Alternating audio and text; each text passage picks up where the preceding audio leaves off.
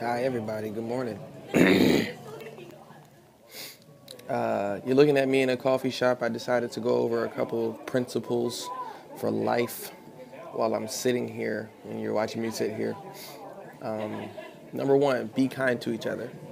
Coming from the Gary V school of thought, kindness is king.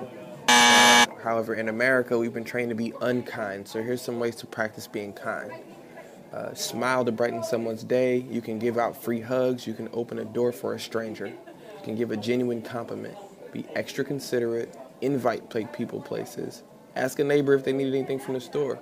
Practice, practice, practice being kind. Number two, gratitude. Gratitude is for the mind.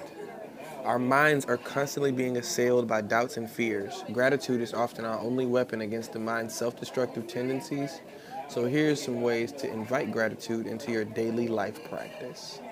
Make a list of things you're grateful for. Start with something small, like your favorite chair or your favorite pencil. Study and appreciate your natural environment. Even in the city, the streets and the buildings can be calming too. Call your parents, call your siblings, look at pictures of your children or even your pets, even if they're in front of you. Something about looking at the pictures triggers gratitude. Number three, if you can't build it, join someone who already is. We are too afraid of following in this culture. It's okay to be a support block for someone else as long as your principles align with theirs. Get yourself some help. Ways to help with consistency. Find an accountability partner.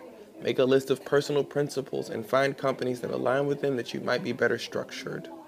Find anything you can do every day and do it the same time every single day.